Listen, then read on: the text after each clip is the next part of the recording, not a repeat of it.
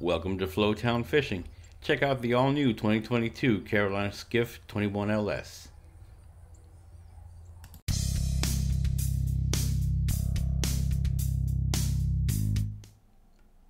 I've been fishing from the bank or shoreline for decades, and I've caught some pretty good fish.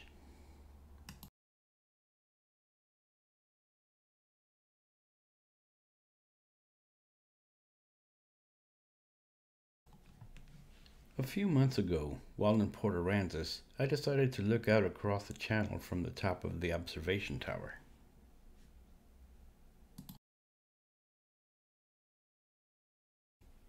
So many places that I just can't reach from the shoreline.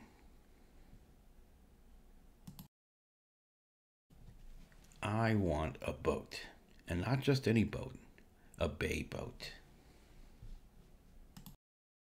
My wife and I narrowed down our choices to 3 prospective boats to look at: the Mako Pro Skiff 19, the Trophy 21, and the Carolina Skiff 21LS. First on the list, the Mako Pro Skiff 19. This is not it. This is a 2020 Nitro bass boat. I have no interest in bass boats. It's just real pretty. I mean, real pretty. And for 70 grand, you can have one. Ooh, pretty. Now here's what I came to look at. Boat that fits my tastes, which is, in this case, the Mako Pro Skiff 19.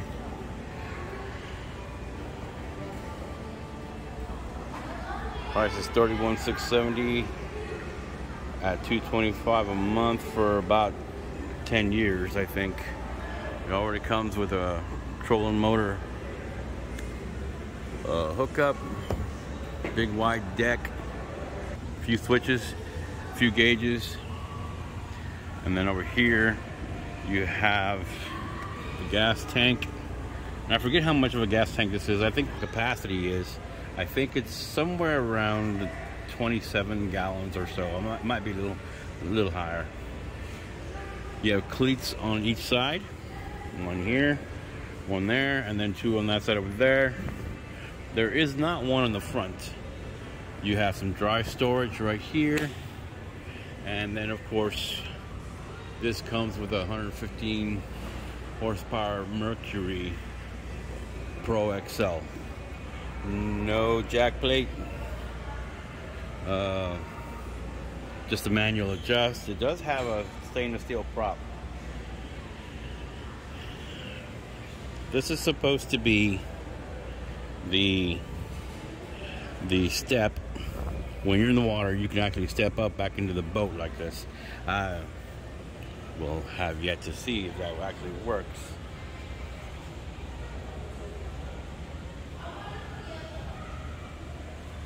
T21 Bay by Bayliner. It's a sweet rig, and I really liked it, but Karen didn't, so...